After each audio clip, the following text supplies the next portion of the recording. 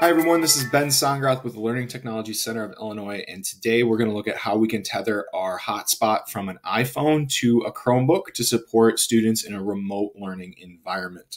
So first thing we're going to do is we're going to look at our iPhone and where we can make sure our hotspot is enabled. So I'm going to go ahead and click on the settings or tap the settings that's going to be on your iPhone.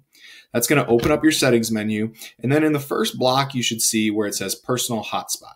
You're also going to want to make sure that your Wi-Fi is enabled. Even if you don't have Wi-Fi at home, make sure that's slid on, or else the personal hotspot might not show up.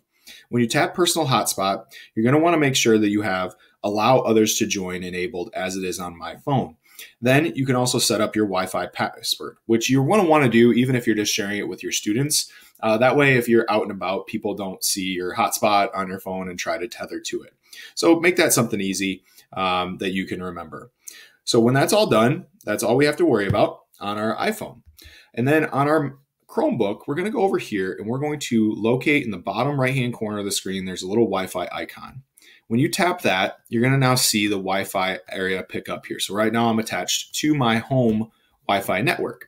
But we want to look at, when we click on this, you should see a scan for other Wi-Fi networks come up. So now I'm going to look here and I see Ben's iPhone is one of my available Wi-Fi networks. So I'm going to select that. It's going to come up and it's going to ask me to put in a password. So I type in Ben LTC phone as my password and hit connect. And now you should see it joining down here, connecting to Ben's iPhone. So now you see that it's connected to Ben's iPhone right here. So that's telling me that I have a strong signal, and now I should be able to get to anywhere I need to go, such as Google Classroom. Now, you might notice that if you're in a tough cell zone area, it'll be a little slow. So have patience with it, but it will work eventually. Just, be cognizant of that.